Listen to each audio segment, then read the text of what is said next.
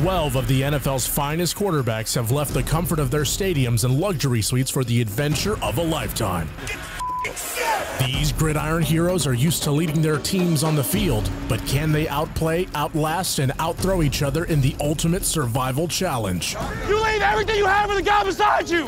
We find a way to win the game no matter what. Let's go, baby. The stakes are high and the competition is fierce. Only one can claim the title of the ultimate survivor. Who will rise to the top and who will be sacked? They wrote me off. I ain't right back, though. That's the problem. I ain't right back. Let's go. This is Quarterback Island. It is Quarterback Island. Feel it. Welcome to NFL Daily, presented by DoorDash. And yes, NFL Daily, where it's always Island time. I'm Gregg Rosenthal here in the Chris Wesseling podcast studio. So lucky to be joined for this special Quarterback Island edition of NFL Daily by Steve Wyche, an original voter of Quarterback Island. Jourdan Rodrigue of The Athletic, and Colleen Wolfe, whose tension I can feel from here. Hey, I feel super not stressed today, but I was just thinking that Wes would absolutely love this segment, especially just from the Tybee Island of it all. Yes. This is so perfect. I'm excited about it. It is, and Colleen's asking for what are the rules, and Well, it's like maybe being that's on why island I'm time. stressed out. It's more of a state of mind, but for the listeners that missed the show that we did in the middle of August, we did vote on 12 quarterbacks who would be the original members of Quarterback Island. In my mind, they are the 12 quarterbacks who define the position when you vote for them. And today we're going to decide who stays and who goes. The timing is everything, too, as Greg and I have gone back and forth on for the last several weeks. 4-game sample size right now. But, Colleen, you should know that you can attach meaning to different quarterbacks based on reputation, based on situation that they're in. Quarterback Island is not just a wonderful place, a legitimate geographic location, but also an idea of what to strive for. Okay. As a quarterback. All right, yeah, because I'm sitting there and I'm like, well, is this based on their performance through the first 4 weeks of the season? Yes. Is this based on just who they are as a quarterback up into this point, the carryover from before? It's all yes. Is this, but then that gives me, it's a different list for every type of category. Correct. I'm going to be fine. Just fly free, Colleen. Quarterback Fly free. Island. Just picture a body of water. Quarterback This is my Island grip? is next to Revis Island, right? Okay. It's bigger. Okay. There we go. Okay. All right. Okay, so I think the first thing we should do is introduce who are on the island, Yes. the original 12 members. And Okay. yes, let's bring in their names. Patrick Mahomes, Josh Allen, Joe Burrow, this is in no order, Dak Prescott, Jared Goff, Brock Purdy, Jalen Hurts, Matthew Stafford, Lamar Jackson, CJ Stroud, Jordan Love, and Tua Tagovailoa. And I thought one way to start, because what I want to do here, we're 4 weeks into the season, and it is kind of balancing, like, okay, what they've looked like, what we think is their fault, what's not their fault, is I'm going to throw out 7 guys right off the top that I think should just stay on the island. We'll just start there. Okay. That I don't know if there's going to be a lot of debate about these guys or either way, but we can talk about these guys either way because they deserve to be talked about. Get your signs, So everybody. here are my 7 guys. And you can vote at the end. Tell me basically at the end I'm just of stressing these Colleen. guys, Sorry. that, like if you disagree that they should stay on the island. Okay. Josh Allen, Patrick Mahomes, Lamar Jackson, Joe Burrow, CJ Stroud, Brock Purdy, and Matthew Stafford. Those 7 to me should stay on the island. And I was thinking there wasn't going to be a lot of debate about these 7, but I'm already seeing a head shaking over there. Matthew Stafford. What? He's got 2 touchdown passes. He's got as many touchdown passes as Jacoby Brissett. Okay, let's talk about He's it. still on the island? Jourdan, this is one of the reasons why I wrote him on my on list, because I just felt like Jourdan covers this man closely. He's already separating himself from And me in the I know. argument. You and, can see this happening. respects Yeah. him a lot. Was like, of course we're keeping Matthew love him, Stafford but- on the island. Yeah. You're making a face. And some of the analytics aren't great for him. PFF, which is not analytics, it's more of a grading of play-to-play. I was shocked they had him like 25th, 26th. If you look at turnover-worthy plays, big-time throws. I was kind of shocked he had like a 3-to-5 ratio of. He hasn't had that many big-time throws. I mean, to me, he has. The tape I thought says he has. I know Yeah. that's where that's why I'm saying none of this is perfect. You can go by a bunch of different metrics. You can go by the eye test. To my eye test, he is still playing at a very high level. I use the same logic that I use to say yes to Brock Purdy being on the island, just invert the inversion of it, which is I'm not going to punish a player who's playing at a high level for what is going on around him. That's if it is what one of my so questions dramatic. was, especially for Stafford. I'm not going to do that. Some people, and I won't say who, but some people might punish people for. Why are you getting after me? The guy on your left there, Wyche, is the one trying to take him off. I got my list of on guys. I just said Stafford is on. So I will say, like, if you watch his film, now this last game, the loss in Chicago, that got a little tricky. There was a couple of big time drives from him. That throw to Demarcus Robinson in the middle of the field is one of them. But this situation with Matthew Stafford, I think he's playing, especially in consideration of what's happening around him. He is playing at an extremely high level in consideration of missing Cooper Kupp, missing Puka Nacua, having no timing with these guys who are now thrust into the 1 and 2 spot, which is a completely different role than they were playing as the 3 and 4. I mean, the sourpuss look on Steve Wyche's face no. right now. I gotta hear it. He's playing with a rookie center and a left guard who couldn't even make the team for the first 2 years after being a third-round pick. And there's been so much reshuffling and different game planning. The one constant of this team has been Matthew Stafford's play. And again, difficult day against a great pass defense in Chicago. Should have run the ball more. But they absolutely 3 of the 4 games, first 4 games of the season, Matthew Stafford has played at a extremely high level, and particularly in consideration of all of the chaos that's going on around him. And I agree Watch with the tape. I agree with all that. I know you have. But he's played competitively. He's played well. He's coming to the fight with a butter knife.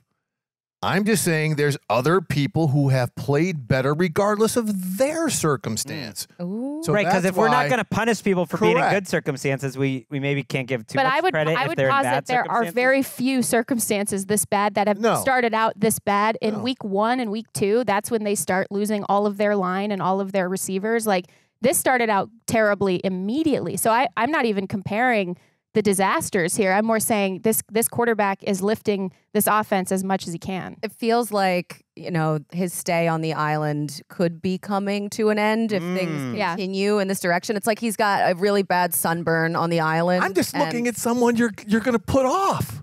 Okay. I know. He must have a huge list. You're saying Dak. I'm just those are just guys. These were supposed to be guys that we didn't need like a long discussion about whether they're on or off. Yeah. And that's the thing about Quarterback Island. You never know what controversies are going to pop up. That we jumped right into it with Stafford. But you may make a point. And what if we got really crazy and things are a little dark there in LA right now? What if he got kicked off Rams Island? That would I'm just saying, Colleen, I think you bring up a really good point in that it is like, I think he's on the island. In 4 games from now, he might not be. And we're looking at this 4 games at a time. Wyche is getting in front of this. I'll bring him back. You never know. I'll bring him back. Okay, he could come back if we need to kick someone off here. But let's do an early vote. Everyone hold up. If you're watching on YouTube, we do have placards that are very tropical, but I want you to say your vote. I vote that yes, Stafford stays on the island. I think he's on, but he's on short notice here. This is on turned upside down. So you have a no. They're going to send him out they're going to send him out for cigarettes in a minute. We outvoted you, Steve. He's on. Before we move on just from these guys, because look, this is more than half of QB Island. I think they deserve to be talked about. Colleen, like Mahomes, Purdy, Stroud, Burrow, Lamar, any one of these guys, Josh Allen, like any one of these guys kind of stuck out to you this year as someone you've enjoyed watching, doing something surprising? I don't know. You want to give some love to? If we're going to talk about a quarterback who I've enjoyed watching and who has been surprising, but I don't think it's so hard to say that he's already earned a spot on Quarterback Island. But Jayden Daniels has been Hold that one. I'm talking about from this group of guys. I just wanted to give like Purdy some love, for instance. I was about to say, what about his circumstance? If we talk about Stafford, Purdy's got to be on there for the same reason and the same logic, right? Yeah, I agree. Yeah. And also He's on it. He's on the list. I was reading, digging a little bit deeper into the stats on this because Humble brag. he has been. Shut up. Because we have been discussing Brock Purdy in this context, especially, what's he going to do when he doesn't have McCaffrey, when he didn't have Kittle for a game, what's he going to do without Debo? It's interesting. So he has a league high 1,130 passing yards this season. Just 26.4% of those yards have come from after the catch. So that's the lowest rate of any qualifying quarterback in a season in the next gen stats era. So remember the conversation about Purdy was get the ball to his playmakers and let them create the yards for him, sort of stat padding, that kind of a thing. That was a big argument that year.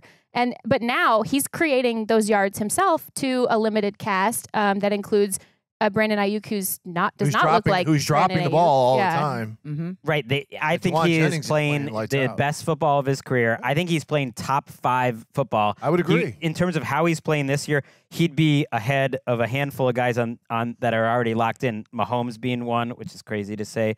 Almost everyone. Like, he still tops in yards per attempt by like half a yard, which is like, okay, the 49ers offense still getting, but just the eye test, you mentioned his air yards for this season, he has a couple hundred more than anyone else in the league, and you can just see it. He's extending plays. He's throwing the ball deep. I think he's gone to another level. So just shout out to Brock Purdy. Brock's got an umbrella on the island. It's wild. Like a little daiquiri, I think perhaps. One thing I think people that were a little bit of a Brock doubters, like myself, when he was first coming on the scene, is like forgetting how young he is, that he can develop and continue to improve just like highly touted, players like Joe Burrow can. And CJ Stroud, love watching him play. Mahomes, I just wanted to kind of bring up as part of this exercise. So we all just agreed that he went on, but like, he's not playing that well.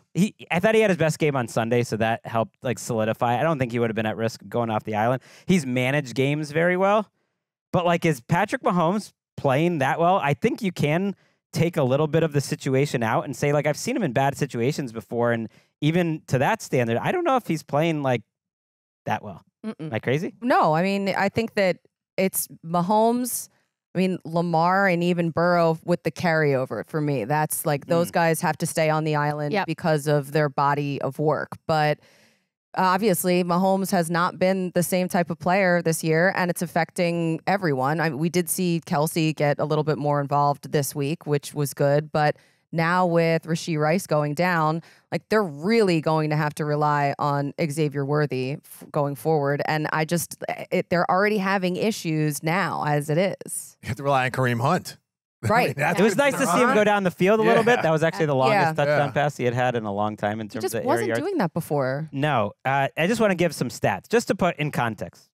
22nd in completion percentage over expected. This is Patrick Mahomes, 12th in EPA, 11th in success rate, 13th at PFF. I just wanted to get a broad spectrum that if 6 touchdowns, 5 interceptions, 17th in QBR. So if this was someone else, just looking at the statistical profile, he would kind of be on the borderline of that's the beauty of Quarterback Island, though, because we kind of do grandfather certain players in because they deserve that. Well, also with our eyes, he isn't. But also, know he's better. Okay, you guys tell me if I'm crazy, and listen first before you do that. I have this weird theory that I've sort of been marinating on about what's going on with the Chiefs offense right now, because there's a lot of new receivers and there are a lot of new players, and they're trying to figure out how to play the best football that they can, understanding they're probably going down the stretch yet again. My theory, you're seeing some of the underneath stuff. You're seeing them try different things with different receivers and just different drop back footwork and combinations, things like that. I think they're kind of in the middle of onboarding these guys, so to where I would agree with that. You're getting them adjusted with specifically Mahomes. You don't need any more reps with Kelsey. Like, you understand what that's going to look like when the time comes for him to really turn the gas on. I think they look at September as trying out stuff. Yeah, so that's my theory of what I think is happening. Now, obviously, you don't want to lose a receiver during that time, and we'll see if they make a move here. But I think it's really, that's sort of my suspicion. Like, Andy Reid's in the lab, but like in public in front of everybody right now. I like that one. I think that's true. Yeah, and their O-line play hasn't been great, just like last year. Last year they were getting 27 penalties a game. They cleaned that up. So they'll figure it out, but just not having some of these receiving weapons is going to be an issue. Yeah, I think Belichick defensively would use the first part of the season to try a lot of different things and see who stuck. And now Andy Reid, he's always done that. He did that in Philadelphia. I remember back on when I worked at Pro Football Talk, I would say, this guy's he's like an offensive revolutionary, and everyone hated Andy Reid back then just because he couldn't get over the hump. Now he's finally one of the greatest coaches of all time. Okay, so we've got our 7 guys on. Again, Josh Allen, Mahomes, Lamar, Burrow, Stroud, Stafford, Purdy. They're on. I just want to mention some guys I don't think are going to be brought up for nomination today. Just Okay. Just to give the context of the whole quarterback position. We're not going to go through each team, but Kirk Cousins, it's not going so well in Atlanta. No. Not going to be talked about. And I fought for him, so. Yeah, he was on the borderline last time. I just want to throw out that if you did a blind taste test, there was no name on the back of the jersey, and you could say that Andy Dalton's 2 games would have been 4 games, and you just watch that quality of quarterback, I think he's someone we would talk about, which is I would agree. Not a big enough sample size. Which is exciting. I love Darnold and Dalton. So it's very exciting to me that now all this time later, and here we are in the Chris Wesseling podcast. What if Andy Dalton? Maybe this is the year that he's above the Dalton scale. No. That he's above. It's only 2 games. Whoa. I don't want to get carried away. Trevor Lawrence, we didn't even really give consideration. He's one of them, at the bottom of the list here right now. Caleb Williams, I'm going to take the L on pushing for him to be initially on the quarterback island. I got outvoted. Thank you. Good. You saved Good job, me. Anthony Anthony Richardson, obviously struggling. Deshaun Watson, one of the worst quarterbacks in the league. All right, let's hold up. What about Derek Carr? Okay. I maybe even was going to had him drowning last. Yes, I was even going to maybe was drowning last time. give Derek Carr the respect of maybe we'll even bring him up, even though we kind of know. But no, I think you're right. I texted Kurt Warner about this because I was like, all right, who would you put on the island? Ooh. And the criteria was performance through the first 4 weeks, and Carr made the list. Okay. Which that was the most surprising to me out of all of them. I mean, the numbers are crazy because they're still for me kind of bloated by the first 2 weeks. And I actually think he's played better than people give him credit for the last 2 weeks. He's just been back to being like a good version of Derek Carr instead of crazy good. My thing was the drop was so dramatic. I went through True Media filters and I put weeks 1 to 2 EPA per drop back and weeks 3 to 4 and extrapolated them from each other. And he drops from up at the top, in the top 3 in weeks 1 and 2 to number 16 through 3 and 4. That's such a significant swing for me that I just couldn't vote him on. Still not too far from the 12 though. No, it's not. Eye test wise. I actually think he's playing well. Still gets a little panicked against pressure. So does Jared Goff, a guy we're going to talk about.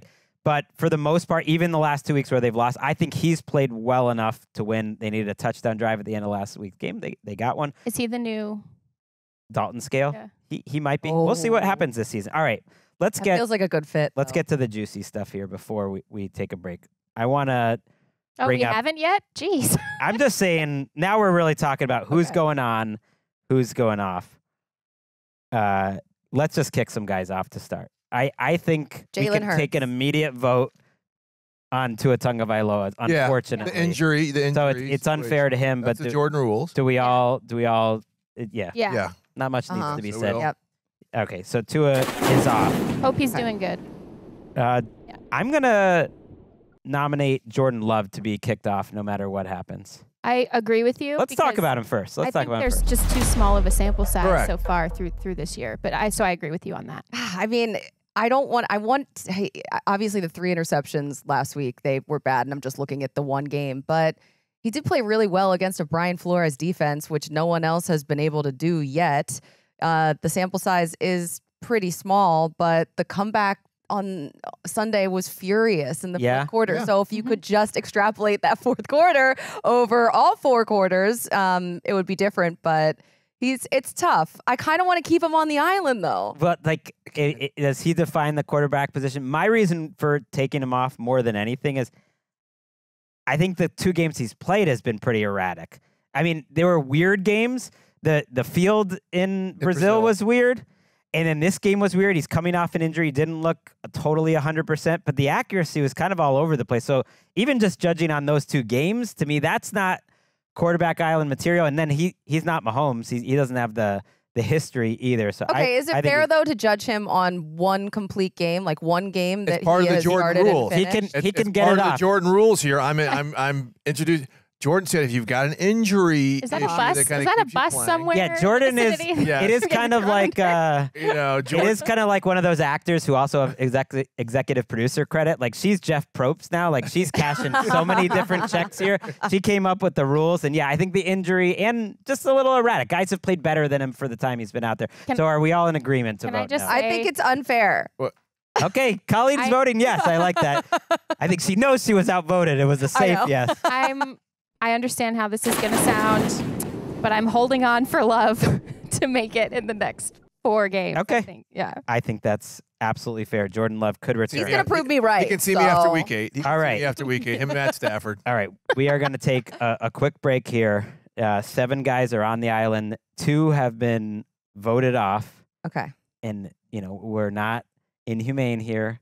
They're going on a nice little sea cruise together, and Some of them. heading back to the mainland. Tua and Jourdan Love. When we come back, we will talk about who is coming onto the island. Some of the toughest discussions of who might get booted off.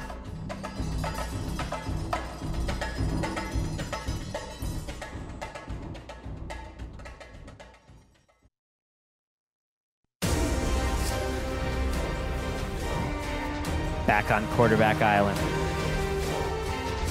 The place every quarterback wants to be when they're little kids. They grow up and they say, I want to move there someday. That is the absolute pinnacle of the profession. Forget the Hall of Fame. Forget Lambeau. Winning Super Bowls. You just want to be in that group because it's more attainable, frankly. I mean, these poor guys, Josh Allen and Stroud, it's like Mahomes doesn't let him win any Super Bowls, but you can get on Quarterback Island. Like an overwater bungalow would be like that's what everyone is trying to. A nice get little to. Bora Bora move. Exactly. I like that. Like, who's like the sneaky MVP just in terms of vibes on the island, do you think? Oh, Mahomes for sure. He Really? brings the beer too. I could see that. I feel like Josh Allen is kind of like Josh Allen's in charge of the board game. Yeah. Yeah. Mahomes, no offense to Lamar's Mahomes. super fun. I was going to say, like, You guys Mahomes would be low on my list of, like, You guys are completely missing it. who? Joey Burrow. Yeah, that's. Oh yeah, on. yeah. You're right. Come on, Joe Shiesty. You're right. yeah. I was That's thinking a good one. Burrow and Lamar would Lamar. bring the vibe. Lamar for Allen, sure. like, they'd be for me. fun. They'd all be trying to, like, impress Lamar just by being cool and stuff. All right, let's go to guys we want to nominate onto the island. To go on the island. I think so. Unless anyone wants to talk about guys that we definitely want to boot off. I think all of these guys nominate. moving forward Let's do the math. is going to be contingent. Right now we have 2 open spots. So I think first thing we can do is put 2 guys onto the island. Like there are 2 open spots. So I will leave the floor to who it's like Congress. It's just whoever jumps in and wants to nominate. All right. That's how Congress works, right? Yeah, it is. So I'm sure of it, right? It's just like Judge Connie. It all works the same way.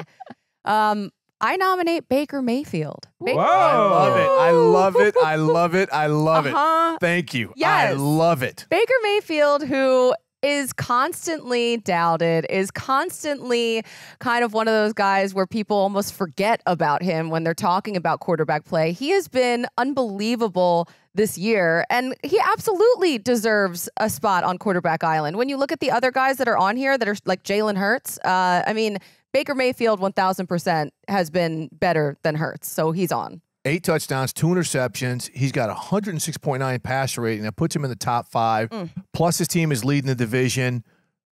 I think, hey, Baker gets serious.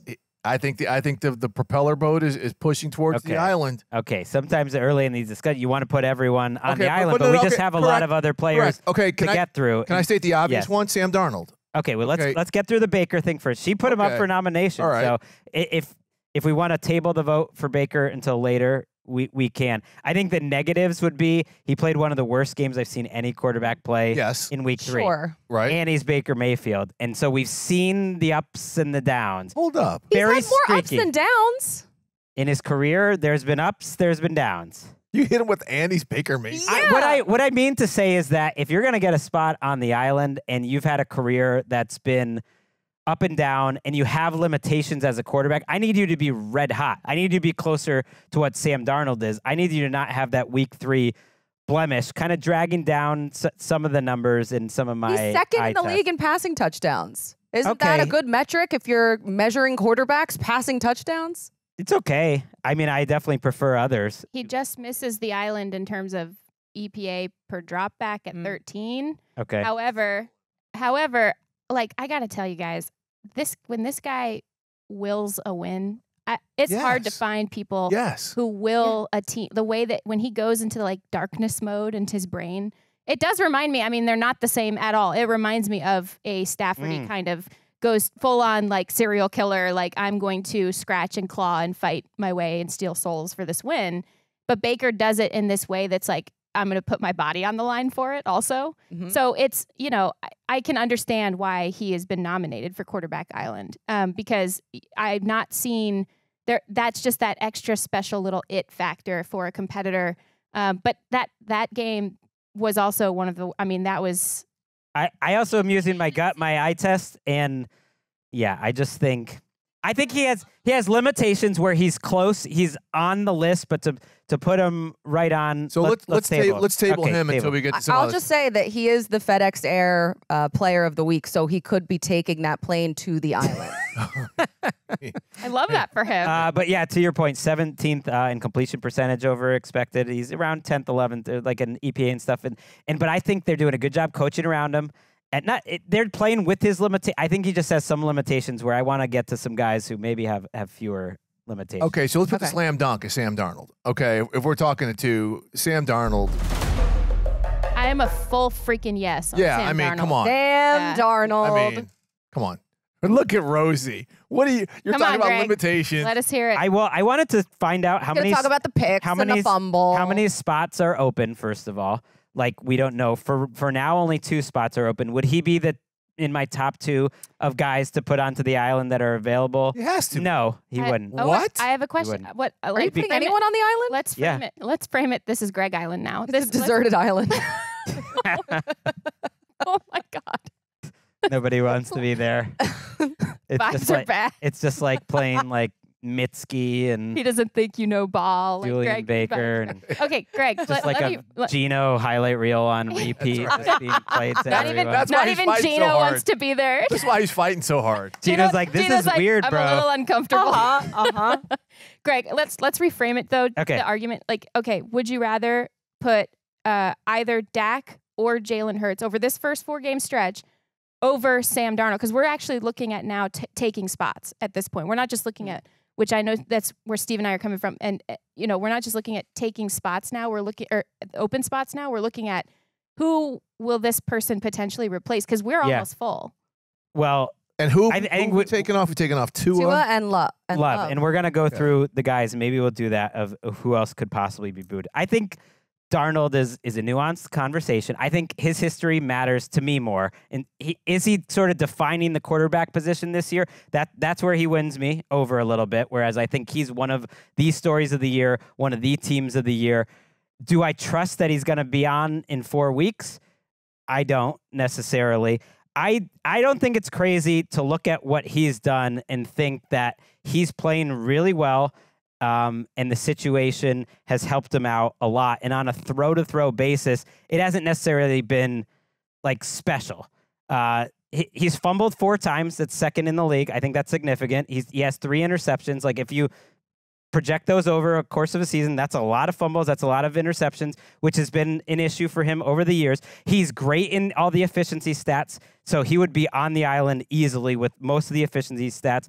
But I think I look at it a little more sometimes like PFF does, which is like a grade on a play-to-play basis, like how many pluses, how many minuses.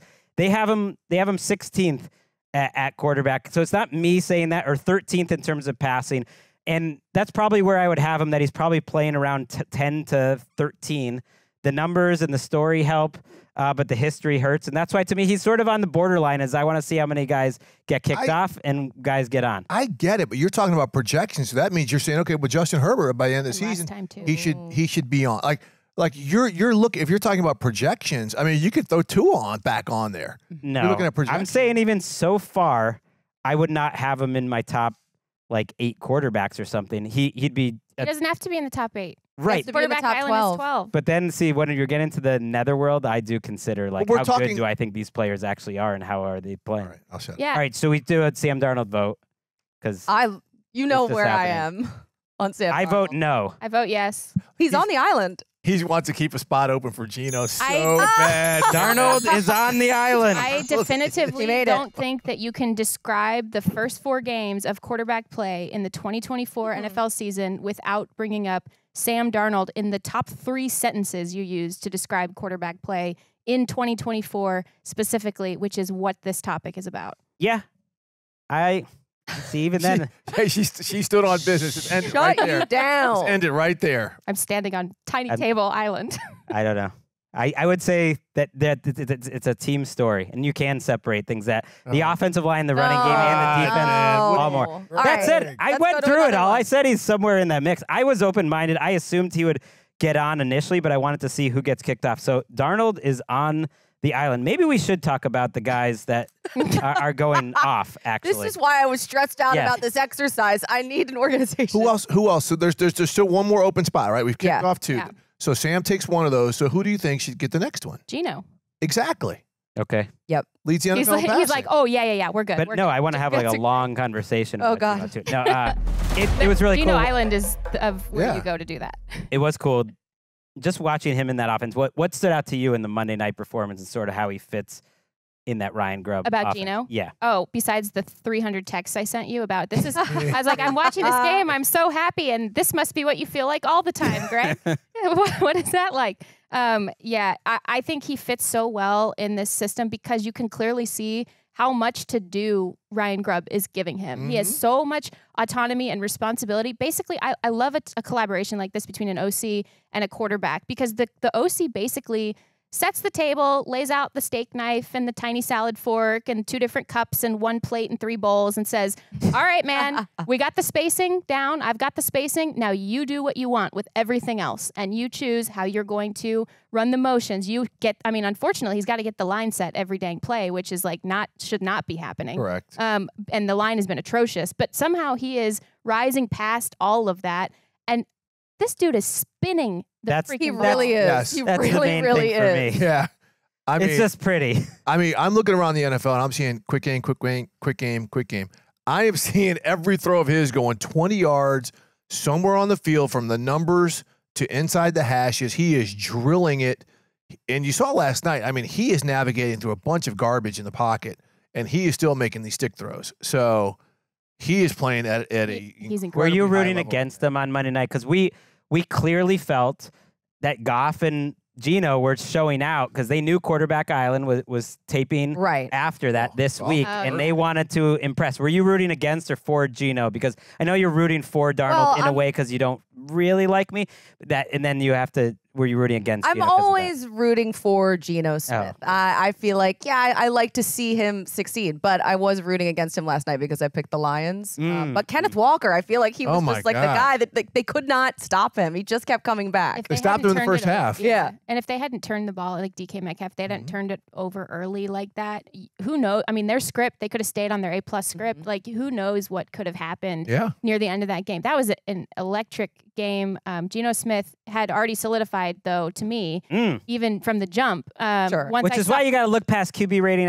He has 4 touchdowns, 4 interceptions this season. Like, that can be such a misleading stat. If you've watched him every week, that Miami game, I thought he played awesome. So he's on. He's number 1 in this stat, which is called on target rate. Just throws over 10 yards. 95% of his Yeah, throws he drives on it, target. man. The league average is 75. Reminds me a lot of one of my favorites, Phillip Rivers. I mean, he throws it prettier than Phillip Rivers, but just how he navigates the pocket and the, He stays and the calmer ball than just Phillip gets Rivers, in the Yeah. intermediate. Just- Yeah. Phillip was the man first 3 quarters.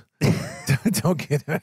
Okay, so we've put 2 guys on the island. Okay. Geno All right. and Sam Darnold. What a season that they're on the island. Wow. That is 2024. 2024. Okay, let's talk about maybe some guys that could also get kicked off, and some guys we didn't talk about. There's only a few left over. Stafford is on the island. For now. There's 3 players that are, I guess, in the maybe category that are on the island, but we should talk about. Jared Goff was flirting with getting booted before last night. Was Sure, I would last say night's performance, was Monday night's performance enough to keep where Jared Goff is at? What do you think, Colleen? Was he on Kurt Warner's list?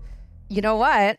I believe he was. He was. And, Hurt loves and him. Geno was on Hurt his loves list him. too. Okay, good. He knows ball. Uh-huh. Now he finally it's certified. It's official. He is in the Hall of Fame. He's joining Greg on Geno That was Island a joke. That was against a Israel. joke. It was a joke. Okay, so Coming after you now. do we all vote yes on Jared Goff staying on Yes. quarterback Yes, island? and I want to back this up with a number too, because I did the same extrapolation weeks 1 and 2 versus weeks 3 and 4, because I thought he started to play. You could start to see him play better. Weeks 3 and 4 EPA per drop back was actually at number 3.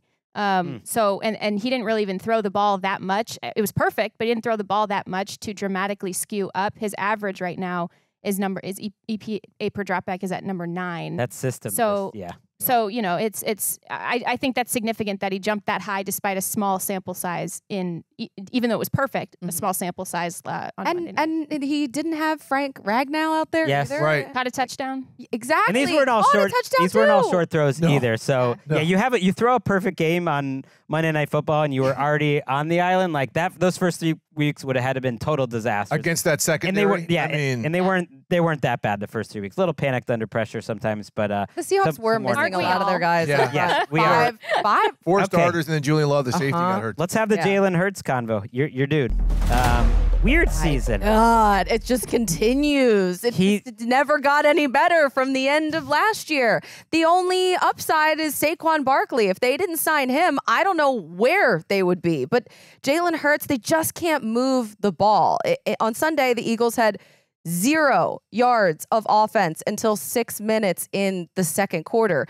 0. And then the turnovers, they just keep happening. He has 27 turnovers over his past 20 starts, dating back to last season. So you could say, all right, there's That's almost disconnect. Darnold-like. Yeah. right. You could This dude. you could say that there is some type of disconnect there obviously is a disconnect between the players and the coaching staff, but maybe between Jalen Hurts and Kellen Moore. But a lot of these issues were happening before Kellen Moore got there. So I don't know what is going on and how they can fix it, but he's got to get off the island. Well, Yeah. I mean, if AJ Wow. Brown comes back, they can. Right. be a I mean, lot they're better. missing. I mean, that would help. Lane missing Johnson. their 4 weeks. 2. Yeah. It's confusing. He is so emblematic of that team. Maybe you I take on the agree. personality of your leaders, and Hurts and Sirianni are a little all over the place. Because I swear, if you just have watched every snap, he's done a lot of good things this year. Yeah. He's made a lot of plays out of nothing. He's made a lot of clutch drives, for lack of a better word. Yeah. I know that game against Tampa was, pretty rough. That week 2 game, he was in great. general, but he wasn't Yeah. like their problem. Like their defense has been a total trash Hot and can cold, for yeah. 3 out of 4 games, Yep. and he's done some good things. But then you have to grade the turnovers, and the turnover worthy plays. I think he has the second most in the league to Will Levis, and it's been a little all over the place where you don't know what to think. And he's not in that Burrow or Mahomes tier where I'm gonna forgive it completely. Yeah, Will Levis is on quarterback Saturn right now. Oh, poor Will. Oh, bless his heart. Yeah, I think Jalen's on the raft with Wilson. The dinghy came, picked them up. Bill Barnwell had one of my favorite tweets of the year. He said, "Why does Will Levis always look like an actor who's playing quarterback in a movie?" Ooh, But it's not like that's a pretty good. no. one. I mean, it's not even. I don't think an insult. But when he's on the side, like he just. He's I don't know. expressive. He feels his feelings. It wasn't like taking a huge shot, but yeah, I guess he was kind of playing like an actor too. I am gonna vote no on Jalen Hurts. You gone. I'm gonna vote no on Jalen Hurts. He's gone, and the reason I'm doing that, and because I like to do a 1-to-1 thing here. You mentioned your guy from the Commanders before, Jayden Daniels. Got You to. want to officially He has to. nominate him? Oh my gosh, Jayden Daniels. Okay. Are you kidding me? 82.1 completion percentage, 897 passing yards, 3 touchdowns. Obviously, that's not that much, but he's also running scores in as well. He's 4 of them. fantastic. I mean, and all of his runs, I feel like so many of his runs go for first downs too. So he's making good decisions. He's making good reads. He's just doesn't look like a rookie quarterback at all. And I know Cliff Kingsbury is putting him in a great position, but it feels like Cliff Kingsbury is doing things a little different than he had done in Arizona 1,000%. with Wear Kyler socks Murray. now. And this just works. This marriage is so perfect. I'm loving Jayden Daniels. Yeah, I like it. You mentioned it the other day on the preview show, Greg, about what they're doing with the offensive line and how structurally it just looks so much more sound than we thought it was going to look around Jayden Daniels. We were worried about the offensive line coming in. We were worried about the skill players. We were worried about some of the structure of the run game. All of it is, it's not overshadowing him by any way. It is supporting him in the best and purest way possible, where they have layers to this offense, and he can compete at every single one of these layers within this offense. And I think he's brilliant. He is a joy to watch. I think this is where having Anthony Lynn as the run game coordinator really helps, right? So this helps some of the run protections, because you know Cliff, he loves having screaming free runners coming at his quarterback. Even on that beautiful touchdown pass to Scary Terry, that was a clean blitz off the corner. It's a risk. Bengals, but he saw it coming. And speaking to a coach on that staff there, he will tell you, he's like, look, in practice, we tried to trick him in training camp. We ran 3-3 techniques, right? So they played their defensive tackles wide. He said he saw it, saw 2 inside linebackers. He moved the running back out to make sure the linebacker followed the running back. So now the middle of the field is wide open, and he calls a quarterback draw. He's like, the fact that a rookie quarterback saw this 2 or 3 weeks into training camp, recognized everything. So that's all the football he's played collegiately. He's been coached well. Dan Quinn told me he's got that 24-hour key fob. He can get to the building whenever he wants to study and do all that stuff that he wants to do. So I don't think to the people in that building this is really coming as a surprise. But to me, I'm ready to give him a gold jacket because he has the Commanders. He has the Commanders at 3-1. First place. Hey, at 3 at first place, even for a minute, what that organization has been through. I mean, He is the man of the moment. It's why I think we're going to be unanimous. We're all voting yes. Jayden Daniels, welcome to the island. First ever rookie on Quarterback Island. Wow. You got to bring an honor. You got to bring the beers, I guess. I don't know what they do on Quarterback. No, they're bringing them to him. Yeah, he gets served. I thought it was really interesting. I read Terry McLaurin was talking about how Jayden Daniels is this like calming, confident force in the building. And I guess they had missed each other on a connection week 1, and that Jayden Daniels kept coming over to Terry McLaurin throughout the week. And he was like, just be patient. I'm coming to you. I'm coming back to you. And was like almost like talking him down, like everything's going to be fine. Don't worry. And it's like, that doesn't feel like a rookie quarterback move. He just seems like he's a wise, sage quarterback in a rookie's body. Awesome. Once his teammates started understanding like how he operates, it's been really fun reading some of the reports out of there, because he just would like experiment with things and try things. And I mentioned it a couple weeks ago. He was like, "What does this lever do? Oh, that's fun. I got hit, but hey, we're all having I feel joy. All these things." And he's just like this brightness. And once they realized kind of that, he's not actually making mistakes because he's making mistakes innocently. Like, he's making mistakes on purpose to try to figure out what works and what doesn't. And he's doing it with this personality and this joy. And then you're seeing, that was all summer, and you're seeing what translates out of that. His team is with him 100%, and they're for him, and they can collaborate and do those things on the sideline like that because they had that experience already, and they really learned. Still shocked though, like no one saw this coming. That I mean, they are one of the best offenses in NFL history through 1 month. Like, for the first month of play, they are one of the best offenses we've ever seen. Now, I do think it's fair to point out he was unanimous. The only reason I was even pushing on Darnold before is like I just wanted to make sure that we get guys like Jayden Daniels on, which were definitely ahead on my list. And not once we got through it and Hurts, this makes sense. But I do think it's important to point out they've had an incredibly easy schedule in terms of the defenses that they face. And so the numbers will go, I think, from stratospheric to, okay, let's see against some better defenses. I'm excited to see that. But here's why I don't think, I'm sorry, there's going to be just the significant crash. No, is because I don't think so. He's not one of these rookie quarterbacks who's got to always play in the shotgun. Right? He's not one of these guys. They line him up under center, in the pistol, in the gun, offset. So he's got a pretty good breadth of how to play the position from a lot of different ways, which is going to make it tough to develop whatever you want to call it, the film on him, so to speak, because I think he's just got a lot of operational tools. Okay, we haven't talked about Dak Prescott at all. I think if we're going to talk about Dak, if you want to kick him off the island, you got to propose someone to put on. Justin Fields, to me, it's not quite quarterback island material, but is playing outstanding. So just giving him a little love. Does anyone have someone they want on the island over Dak? Any Dak thoughts here? Ooh, that's a tough one. I mean, I'm really strong on Baker, but Dak would be real tough. He is not the Cowboys' problem. No, I'm not. I wouldn't put Baker on for Dak.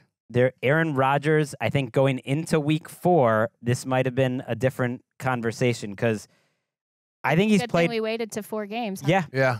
But even then, like, it really is stuck in our head. When I went back and watched that game, I actually did not think Aaron Rodgers played nearly as bad as I would have expected. I agree. I think he was a veteran quarterback like Stafford in a very difficult situation. If I had to say, like, who has played better this year, Stafford, for instance, or Rodgers, I would go Stafford, but it's actually pretty close. I think Rodgers is playing good football. And so Rodgers playing good football, not being on quarterback island, like, that's a tough decision. He's very on the borderline for me. Okay, I've got one for you then. Since we're trying to play are either those guys playing as well as Kyler Murray?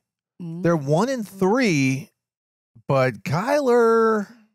I have a hard time with Kyler because I got to watch in person probably one of the best games he's ever played, and it was absolutely outstanding. I mean, I was like, make him president of Quarterback Island at this point. It was outstanding. But I have a hard time. I think the defense is obviously dragging him down. Like I said, I'm not punishing players for not being able to overcome certain like catastrophic surroundings. That defense looks bad, to put it politely.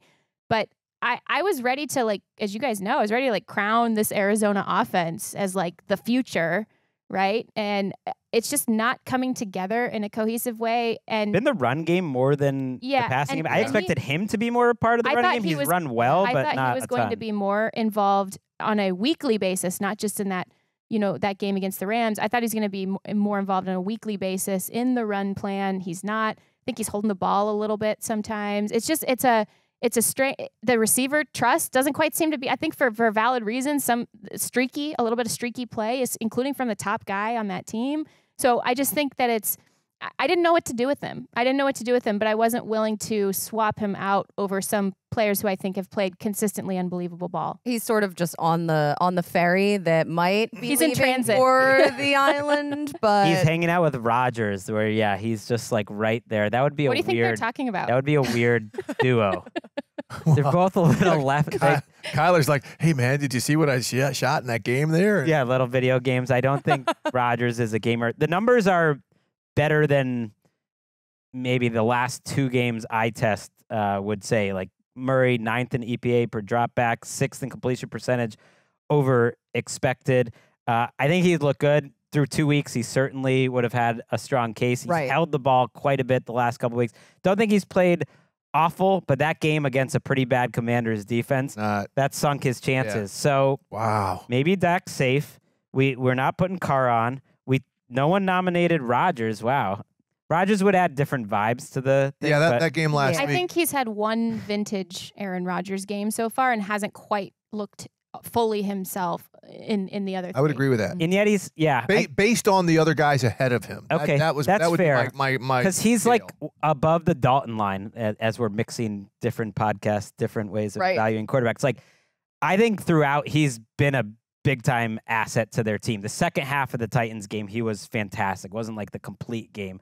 And so it's actually kind of hard for me to leave him off because I feel like he could get better over the course of the season. Oh, you were quick to leave him off the first time. I know, but now I fought against it. Because I was reverse memory that we're having here. We're just like someone put the MIB. You can change your opinions based on new information. Okay. I appreciate good football. Right. I think he's playing pretty good, but I wouldn't put him on either over Dak. I would probably put him on over Darnold.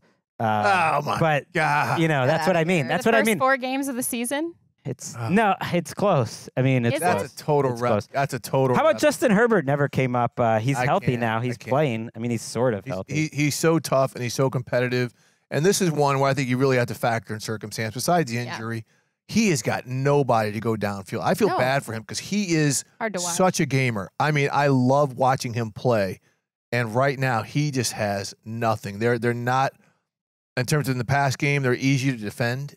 Just in terms of teams, they don't have anyone who's going to go downfield on him. Yeah, he's thrown for fewer than 200 yards in all 4 games. Like, he never had back-to-back games like that in his career, and this is like He doesn't look like the same quarterback because of the system that he's in and because of like the skill position players around him. He looks so much better than the numbers. And the numbers like touchdown to interception looks good, 5-1. But you look at QBR, every week I go to hate watch QBR and see if Watson's on the bottom. Yep, dead last in the NFL. And but then I always notice Herbert's like barely above him, like 5 spots above him. Wait a second. There's something called hate watch? I like hearing about your hobbies, Greg. I'm totally joking. I just am saying that because I happen to notice that it's Watson here at the bottom. What else are you hate watching?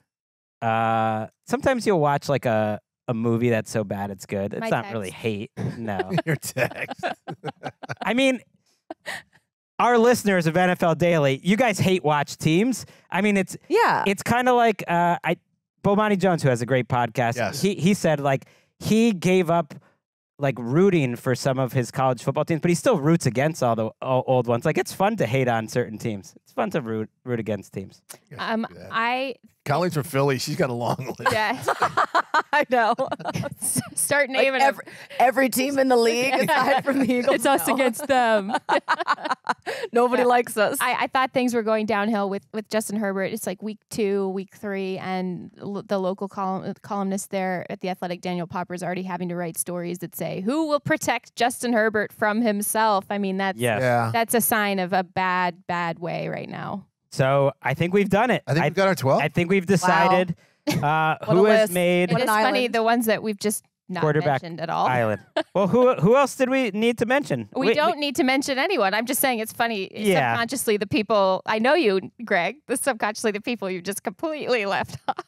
Well, that they weren't in contention. Like we talked to Carr, who was close enough, but not close at all. I think we hit every name at least quickly that had a chance. There were no other nominations. And let's go through it again. Okay. The members of Quarterback Island after 4 weeks of the NFL season. Dak is still on. Dak's on. Wasn't sure. Still there. I thought someone was going to make a case against Dak. I wasn't sure. No. Jared Goff is on. Matthew Stafford is on. Brock Purdy is on. Josh Allen is on. Lamar Jackson, Joe Burrow, C.J. Stroud, Patrick Mahomes. We've added 3 new members to Quarterback Island. Geno Smith, Jayden Daniels, and Sam Darnold are on Quarterback Island. See how much that hurt him? What a group of 3. They hate He was like, two gritted teeth. We never got back to your guy Baker, but Ooh, Baker, I want him on. Baker, I want him on. another time. Next time. You have a 4 chance. weeks. It's a game of skill. Quarterback Island. If you play well enough, we recognize you. Let's take a quick break. We got to do some nudes. Wasn't expecting to, but we got a doozy when we got into the studio. Back in a second.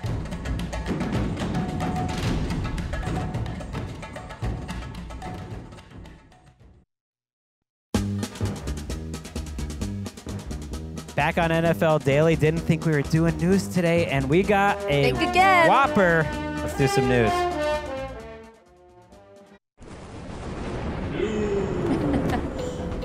Davante Adams has informed the team that he prefers to be traded, according to our insiders, Ian Rappaport and Mike Garafolo. The news comes on the same day that Antonio Pierce was noted to like a social media post suggesting that Antonio Adams Pierce's account could be traded. This is so messy. That's probably what he'll say, too. It is messy. crazy to have a coach liking comments like that. I'm sure and that he was becomes hacked, guys. part of the story. It doesn't matter now because it's just out there. This thing is moving quickly. Yes. It would seem, if all the insiders are reporting that he wants to be traded.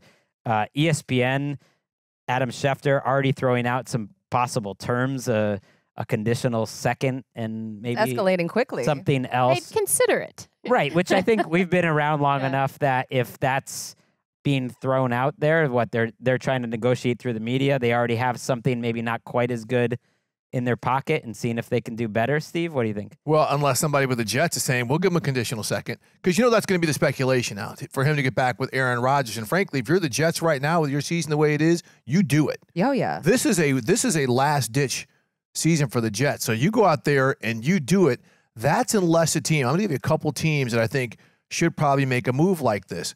I think the Atlanta Falcons should go ahead and make a move like this. They need that type of receiver and that type of veteran on this roster to go ahead and add something to this. I think they want to get him out of the AFC if possible.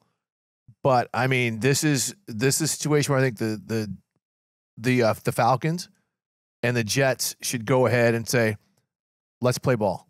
Because, you know, no one needs it more than the Chiefs, but they're not going to trade him to Kansas City. A second-round pick is not a crazy... Mohamed Sanu got traded for a second-round pick in a similar situation to the Patriots. Davante Adams looked great in week 2, plays week 3, finishes the game, doesn't play week 4, and then this all pops out. He was on Kay Adams' show on FanDuel and said, you know, that he didn't know about the Antonio Pierce. It just seems like this is all systems are firing, and it doesn't seem like it's just from Adams. It seems like it's maybe from both sides. Don't forget now, the came sometime between business decisions and him not playing as well. Ooh. Right? Remember, you cannot forget that. I'm not saying that Antonio Pierce is including him in the business decisions, but things are kind of nuclear. The connecting of the dots here. We need a Detective Wyche segment. We do.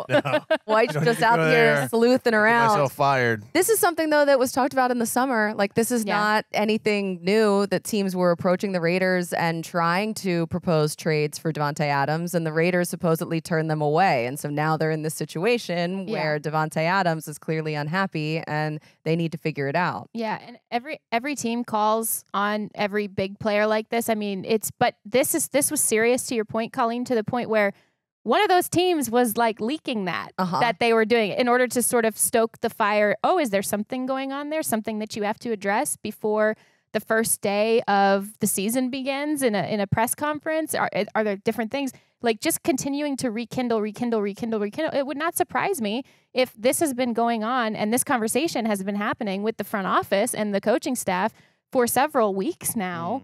And getting out in front of it would be to say, oh, I'd prefer to be traded. Maybe even longer, too. We know how... And getting out in front of it from a coach might be saying the guy's making business decisions. Well, you know, and also, I don't think Gardner Minshew's coming to Quarterback Island. No. Oh, we didn't even mention him. Let me ask you this, Jourdan, just out of curiosity. Yeah. Are the Rams confident enough in Cooper Kupp and Puka Nakua's health not to get involved in making a move like this? I don't put anything past the Rams in terms of...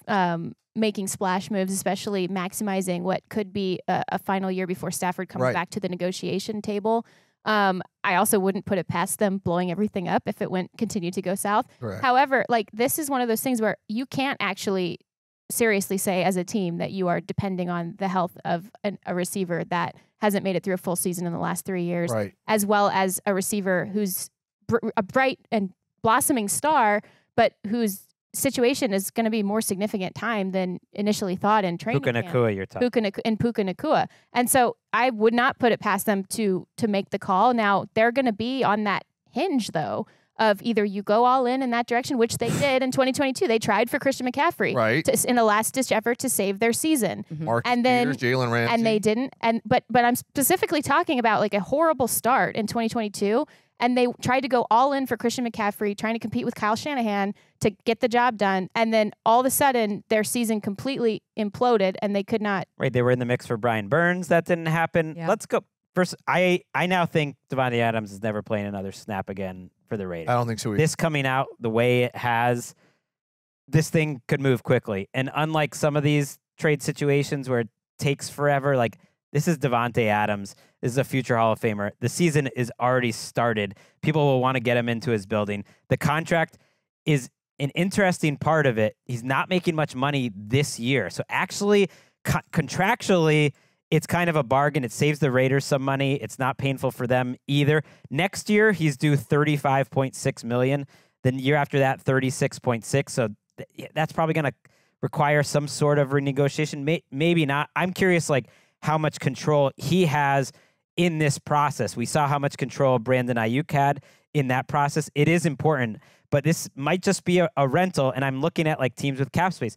First of all, would the 49ers ever think about it, like sending Debo away and the Raiders get someone? Bring him home. That's something. From Palo Alto. The Browns have a wide receiver who's playing terribly. They have a ton of cap space. They're always in on these sort of things. He ain't the only one playing terribly. He's not right. He's not going to want to go there. But if he doesn't have much decision making, I could see the Browns in on it. The Patriots and the Steelers, who were in on Ayuk, you would think would be teams that would be in on Davante Adams. That's logical. Like the Lions.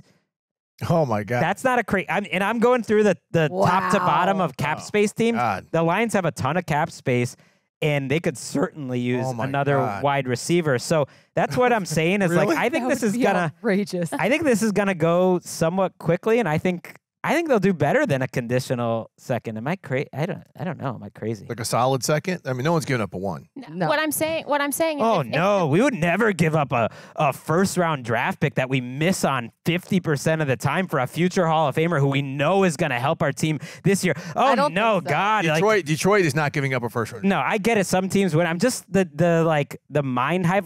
But we'll give up an extra first to trade up to go draft Marcus Davenport or Olave or whatever. Like people give up extra firsts all the time when you get Saints slander. like.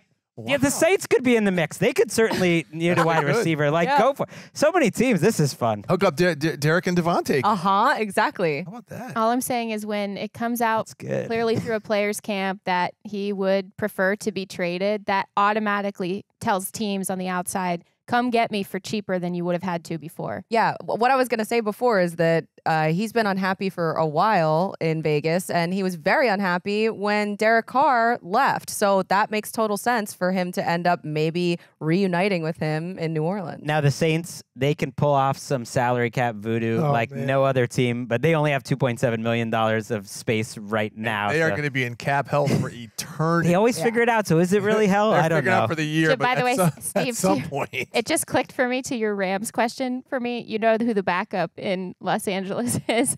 Oh, the hospital, I don't know. the hospital thrower? Awkward hallway Jimmy crossing. Garoppolo and Davante. Oh, hospital balls? Just avoid eye contact walking down the hallway. This is great. Thank you to Davante Adams. Wow. I've wanted the NFL to become more like the NBA with trades, and this is what we need, a nice in-season trade. And even the Raiders are into it. Vinny Bonsignori, who covers the team very good. locally for their big paper there in Las Vegas, the Review Journal said that the Raiders are also open to it, and a source with knowledge of the situation. He doesn't say the Raiders, but the source said the club has been reaching out to teams. So That's wording, very that means it's specific bad. wording. that wording, Yeah. reaching out to teams, that That's the bad. Raiders are reaching out, they're in on it too. Let's go. This is the NIL dude opting out of after Well, and also he Davis can be Redshirt. part of the Super Bowl race for some team. That's like a fun value add. Watch him trade him to the Panthers. All right, No. let's talk. My God. Let's talk about one of the teams you said he would make some sense for, the Atlanta Falcons. Yeah. It is time for your Door to More, presented by DoorDash. Yes, it's our TNF preview. Fun game. Bucks and Falcons, both coming off big wins. I think the Falcons have done a really nice job managing the season. I talk about this a lot. You're not going to be your full team right away. Sometimes you got some issues. They've got issues. Kirk Cousins can't move. They don't really have a great pass rush. But here they are at 2-2 against two wins against pretty good teams. They have a really hard schedule initially. If you look at the back half, it's one of the easiest schedules in the league. Here's a home game in the division. A big game for both of these teams. Atlanta can kind of be buried by Tampa here. If you're down 2 games in the division and you had lost at home, that's a pretty decent lead for Tampa in the NFC South, Colleen. Yeah, I would expect the Bucs to obviously pressure Kirk Cousins here a ton in this game, the same way that they did to Jalen Hurts and the Eagles. They sacked Hurts 5 times in that game. They generated their highest pressure rate, too, in a game in almost 3 years. So this was like an unbelievable amount of heat that they were throwing at him. Obviously, we know Kirk Cousins operates much better when he's not under pressure, as most quarterbacks do. But I love the fact that Especially Falcons, him, though. You're right. yeah, but Falcons head coach Raheem Morris worked right alongside with Bucs offensive coordinator Liam Cohen with the Rams, and they went against each other in practice. So they know each other. They know each other's tendencies. And I'm really excited to see that kind of chess match come out. Ah, the lost year. That didn't go well. You know what? It's why Liam was there for a year. It is going to be interesting because, like, kind of what we talked about when we were talking about quarterback island was this is a real opportunity for Baker Mayfield to will some things to happen against, a defense that's finding itself, but the secondary has been really solid for the Falcons. And I think that especially catching some people by surprise a little bit. So I do think that this is a good matchup in terms of that multi-layered, multi-dimensional Liam Cohen, 11 personnel, and Chris Godwin is Cooper Kupp now, and like all of these things. Offense and really seeing how particularly some of the really savvy leaders and emerging stars in that Falcons secondary handle it. Right. They've got 3 big-time veteran star players in the same secondary. Jesse Bates, A.J. Terrell when he's playing right, and Justin Simmons is playing well, and they've gotten good production out of the other guys. So you're right. That's the strength, and it's a tough matchup against a really good receiver group. I think Evans is getting better each week. I think there was maybe some injury stuff they weren't talking about. Chris Godwin is now their #1 receiver by production. He looks like Chris Godwin from 5 years ago. He's having a great contract year right now. He has about 100 yards more than Evans. He's making those plays after the catch. They're moving him inside and out of the slot, but a lot in the slot where I think he's at his best. And they were just picking the Eagles apart. They finally got their running game going last week after a pretty rough first 3 weeks of the season, a little better. And it was a really good game plan by Liam Cohen. Just like get the ball out to these guys. They can make plays after the catch, and Evans in the red zone. And it's a lot to deal with. I think the Bucs have been a little steadier as a team overall than the Falcons. Boy, someone turned apart the Eagles secondary. That doesn't happen ever. It's been years. It's been years of this. Look, I love it. Speaking of the Falcons defense, Jesse Bates might be the defensive player of the year right now, at least in the contention, the way that I love that pick. that he's played. Justin Simmons finally seems to be getting comfortable. I mean, they really looked good as a tandem last week. We know A.J. Terrell, he started out shaky. He's looking really good as well in the secondary. I like that matchup. I just want to see if Atlanta's offense can deal with this defense because the Bucs are bringing smoke. Kyle Pitts didn't have a catch last week. He could be someone who could be a blitz breaker, right? If you get the ball to him, that way, Cousins and Drake London have got something working. Bijan, remember that, Colleen? Bijan. He's something they've got going. I think this is going to be a tough dust up, so to speak. I mean, I think this is going to be a really, really good game. Even a little bit shorthanded, Todd Bowles just has that juice still. Always. He'll like go and find someone in the stands and literally pick them up and throw them at the quarterback as an extra rusher. Like he is sending this heat, these extra pressures. Kirk Cousins has struggled against that so far this season. Just 48.5% of his passes, third lowest in the NFL against the blitz. This is a concern. Look, the Falcons' running game has not been very good this year, and that's because teams are loading up to stop it. Like, they're going to make Kirk Cousins beat them. Okay, I mean it got better last week. Tyler Algier, he's the dude, man. It was an interesting moment. I was just like watching this. I'm like, oh, Algier gives him some juice. Like suddenly it started working in a different way with Algier, and they ran with it. And Bijan is obviously incredible and is better on passing down certainly, but it's a tough combination. And you think like Todd Bowles, he's always going to have a great run defense. Like that's the one thing you know about him. A lot of the best run defenses in history were coached by Todd Bowles, including with the Jets. This one stinks. Everyone's running on them every week. So it's Vita Vea being back helped. That'll help a ton. And he helped them on the goal line last week. Although even in that game, like Saquon just didn't have many touches. Not that wasn't frustrating at all. All right, let's pick this game. Tough one. I am so excited. I want everyone listening this deep into the show, Quarterback Island, to join me and Gerald McCoy live on YouTube after this game. I'm very excited. I don't really know Gerald that well, but I came and I introduced myself to him. He had been very nice. He had been part of broadcast boot camp, so we met a little bit. But I'm really excited that he's going to be talking. You better wear your best jacket. Yeah. Well, I'll be a good dresser. Okay, that's or Batman. Yeah, Batman. Don't wear this. More like a cool. Whoa. I'm just kidding. It looks great. God, no, I'm just kidding. It looks great. This is a new purchase that I'll never. No, this is a good shirt. It's a good shirt, Greg. It's a good shirt. Again. I went too far. I thought we decided we're not going island theme. They didn't have any island stuff. I had a big purge this year and I got rid of all my Hawaiian shirts. I went too far. I'll be at home and so will Gerald. And so he'll probably wear something cool, but like at home. I'll wear my best hoodie. Batman. All right. No, we're Batman. Okay. Batman. But everyone should join us. We'll be live on YouTube about 10 minutes after the game. Colleen, why don't you pick it? Okay, go ahead. I'm taking the Bucs in this one, and they have to win this one. I mean, this is arguably their most difficult stretch right now in their schedule. They have 3 divisional games in 4 weeks, and then they also have the Ravens, the Chiefs, and the Niners coming up. So this is a game that I think the Bucs will win. They've been on fire, and the Falcons offense just can't come together yet. Like, they have so much potential and they just haven't been able to unlock it. And I just don't think it's going to happen this game. I agree with all your points. I am taking the Falcons though, just because this secondary, I think that they're just going to mess with this passing game. And I think that's going to be one of the deciding factors in this game. So I'm taking the Falcons. Short week, road team on Thursday Night Football. Not like it's a long trip or anything. Just the way I just feel like these two teams feel like 3-2 teams to me. Sometimes I don't make it any smarter than that. And so that would mean that the Falcons get a win at home. I think teams that win games, I feel like they're lucky to be 2-2, win games they maybe shouldn't have. They usually start playing better and then they win games because they actually earn it. So they're 1.5-point favorites at home. If it was in Tampa, I'd probably go Bucs, but I'll go Falcons. Baker's never going to make the island at this rate. But he's got 4 weeks. He has a chance to prove Greg wrong. I don't feel strong about this. I'm rooting for the Bucs because I want a happy Gerald McCoy after the game. Yeah. Kirk O'Chains, though, he might be making it. I like the Falcons here. How about this? This is the 3rd consecutive primetime game the Falcons have had. When is the last time you can say that? Wow. Yeah, that is crazy. It was an interesting move. I noticed that early from the schedule makers that we're going big on Kirko to start the season. Mike North really loves Kirko. Atlanta Falcons. All right, so we have our picks there.